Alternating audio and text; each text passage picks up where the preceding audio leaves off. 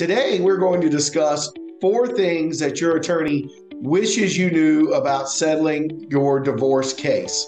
Hello, my name is Jonathan Breeden of the Breeden Law Office, and my office helps families in Johnston, Harnett, and Wake counties in North Carolina with divorce cases every day and have for over 20 years. The first thing your attorney wishes you understood about settling your divorce case is it will save you money.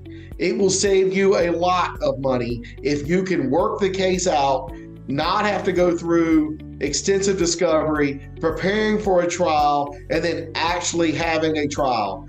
I would say that if you can settle a case, you can save on average anywhere from $7,500 to $20,000 in divorce fees if you can settle your case in mediation.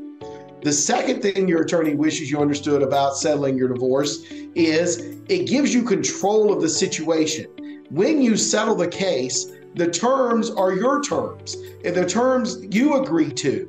If you go in front of a judge and you haven't settled your case, that judge is going to do whatever that judge thinks is right and best, and that judge doesn't know you, your spouse, your children, your family, your support system. They just know what gets presented. But when you're making an agreement to settle, you can take all of that in effect and have control over the outcome.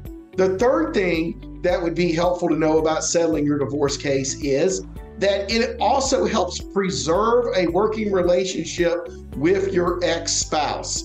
Trials are damaging. They are tough to go through. They're not Perry Mason or what you see on TV like Law and Order. They're really difficult for people and can do permanent damage to people's relationships. And regardless of what happens, settle or trial, if you have children, you're going to have to work with your ex-spouse at least until those children become adults. The fourth thing your attorney wishes you knew about settling your divorce case is that it requires compromise. Both you and your ex-spouse have to give a little.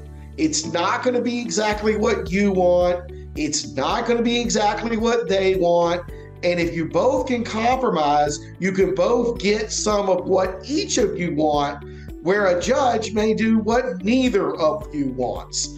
So if you are going through a divorce or would like to talk about what a good settlement might look like in your divorce at the beginning of it, the middle of it, or at any point in the divorce, give me, Jonathan Breeden, a call at 919-661-4970 or reach out to me at breedenfirm.com. We want to help you be the hero of your life story.